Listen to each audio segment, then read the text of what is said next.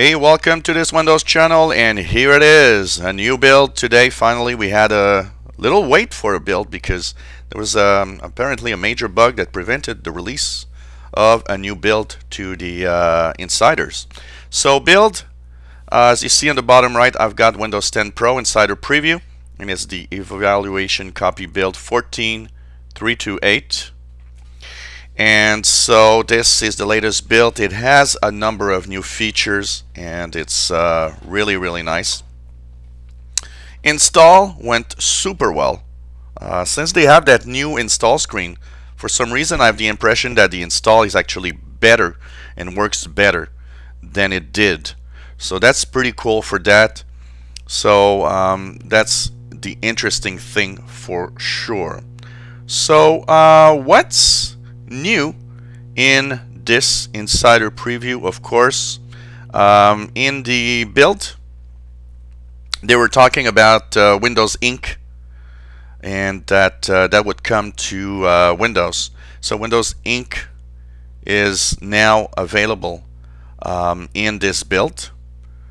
So basically, if you have a Surface Pro, Surface Book-like device, you can use, for example, the Sketchpad app.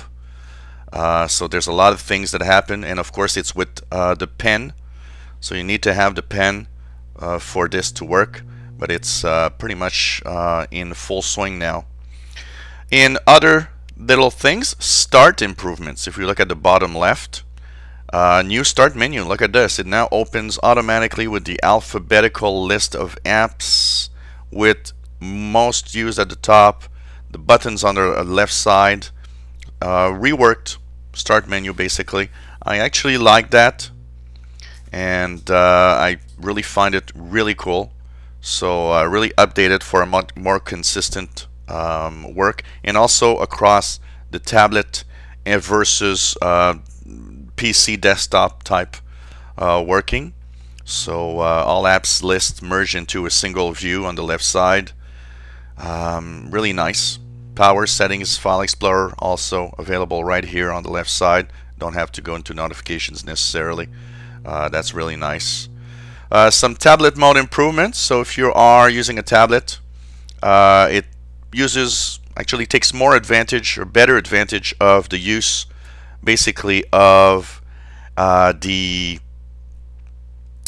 screen basically. So when you're in tablet mode, it actually has a better use of the screen, and it does show, and it works better. And you know what, it kind of resembles a little more Windows 8 than it used to. And of course on the left side with the icons and everything is there, quite easy to access basically. Really nice. So tablet mode also improved in here, and you know, these are all the different options that pretty much everybody wanted and asked for that are happening right now. Cortana is available from the lock screen, so now you can use Cortana without having to unlock when you're in the lock screen. Of course, still the beautiful lock screen that basically merges your background picture and lock screen together. It's seamless. It seems like everything's locked in together. Very beautiful effect. Unfortunately, I can't show you because if I go to the lock screen, the video recorder will not show you that. Pretty cool. There's also a set of reminders for photo reminders via Share, Contract, and Universal Windows apps. The cross-device functionality, like your phone's battery life displayed on the PC. So if you have a Windows phone, an Android phone, Cortana available. Battery life of your phone is showing on your Windows PC, which is pretty cool.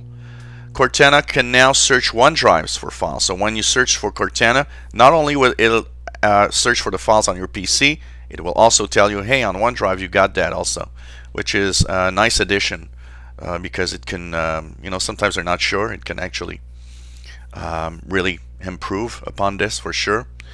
Icon of the Action Center is moved completely to the right, as you see here on the bottom right. So the moving to the far right of the taskbar. So it's not buried with the other icons. I think that's a good move because you have to, you know, go through the regular icons and say, where's the notifications or the action center stuff. So pretty nice. Also, groups of notifications. Here you see there are lines. So depending on notifications, so for example, if you have mail notifications, they'll be in a group. If you have here I got feedback hub notification, there's a group. Settings, another one, has a group. That means each group has its own notifications instead of having a mishmash of all the notifications got together, mixed up. This, I think, is a great idea also. Pretty nice.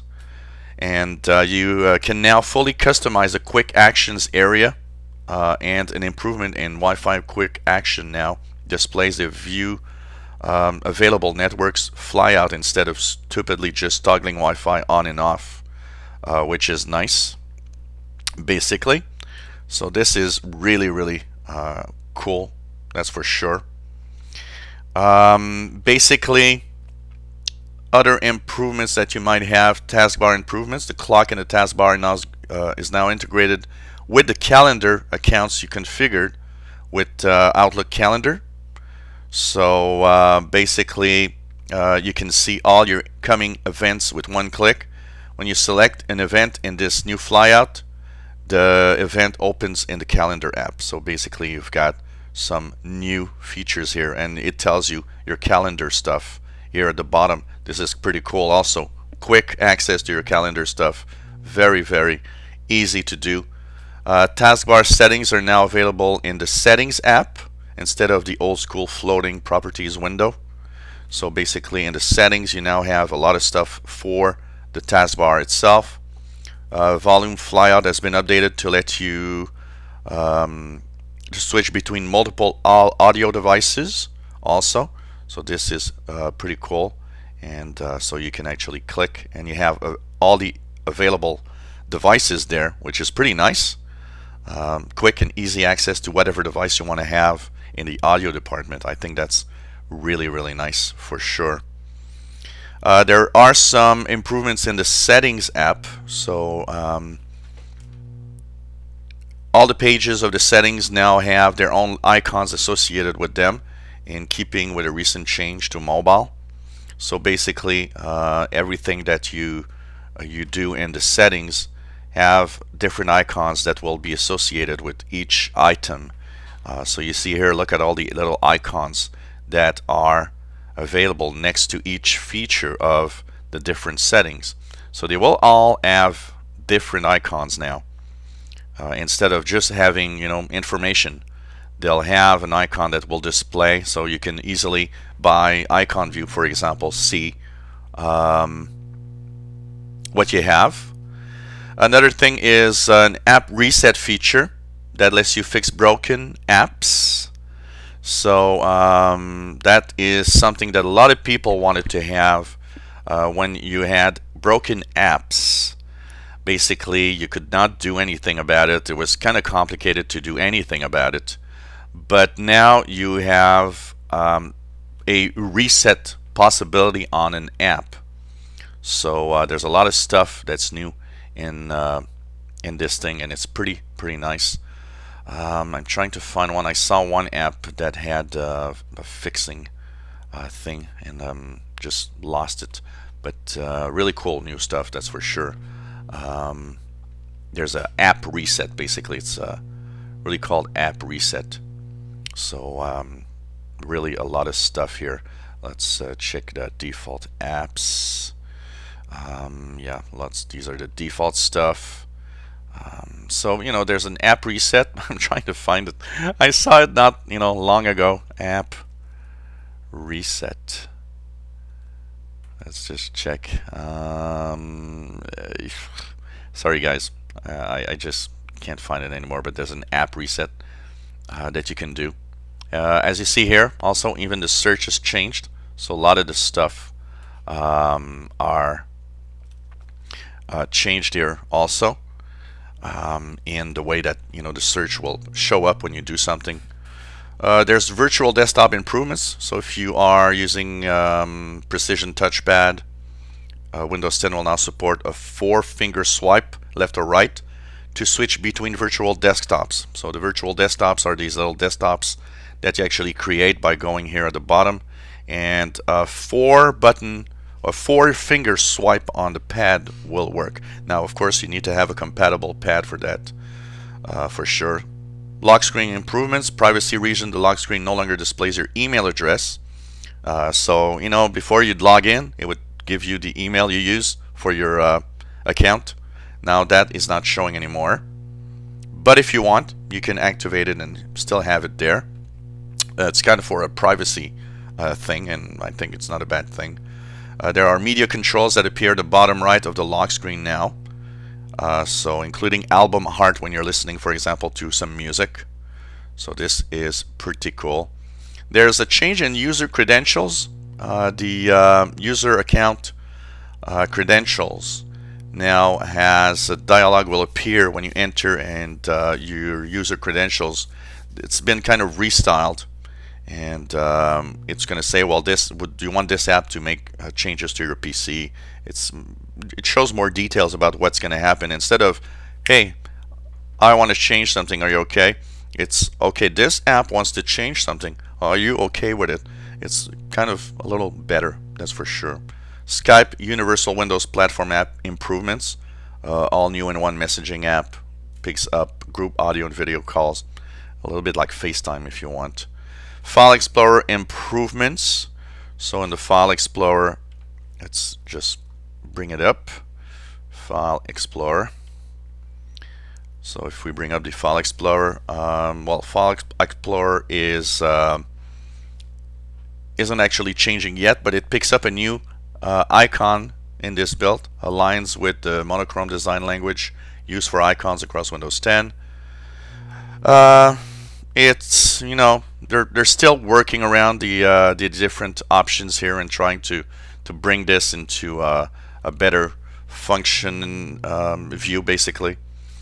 The File Explorer icon no longer pinned to the taskbar by default, so you see it's missing from the bottom taskbar.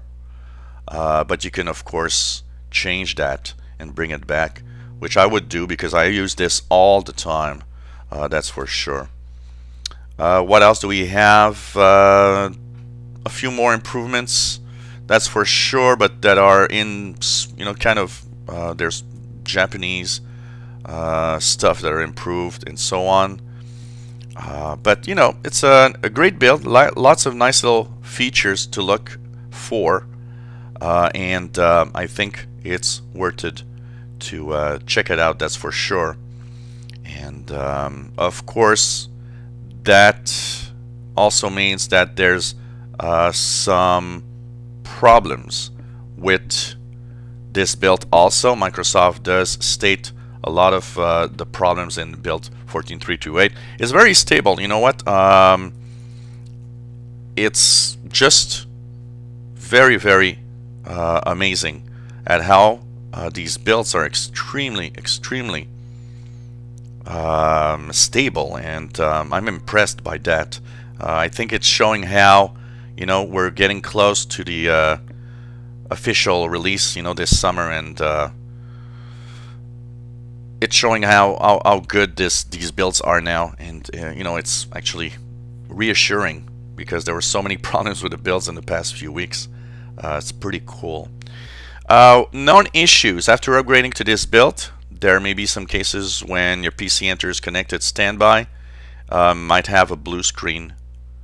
So bug check. Continuing to make changes to extension data store Shima and Microsoft Edge. So after updating to this build, any extensions installed will be removed. You have to reinstall them. Feedback hub is not localized and will be in English US only. No localized for each country or language. Feedback hub takes about 20-30 minutes after updating to this build to download and hydrate itself. So if you're not seeing anything yet in the feedback hub, it takes a little while. Desktop app converter preview. Project Centennial will fail to run. That's very important.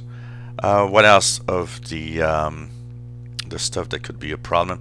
Playing music in Groove Music within 2 minutes after logging into your PC will result in a playback error. Microsoft Edge, some large downloads may appear to get stuck 99%. That was also in the last build.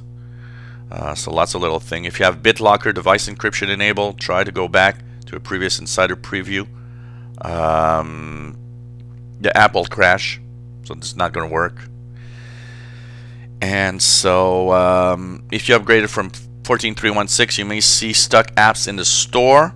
I've upgraded from 14.3.1.6, so that could be a problem for me. You may see square boxes in certain apps when using some of the new emojis. They're still getting things set up, so that's why. Settings will crash if you try to pin one of the pages to start, resulting in page not being pinned. So these are a few things that are buggy. But overall, an amazing build. So if you want to get it, very stable. I think it's worth getting it. Very, very nice. I've seen somewhere that apparently it would be available in the slow ring also. So that means if you're in the slow ring, it's a worthy enough build that they think everybody should have it. If you have any comments, questions, oh, by the way, one last thing. As in build 3.1.6, my Cortana isn't working. I am unable to, I can search, but I can't use Cortana. So that was also the fact in the last build for me. But apart from that, everything is pretty good. If you enjoy my videos, please subscribe. Give us thumbs up if you like the videos. And hopefully you will continue following us on the channel. Please subscribe. Lots of videos on this channel, so you'll know when new videos are online. Enjoy your new build, and of course if other new information comes around, I'll be posting and talking about it.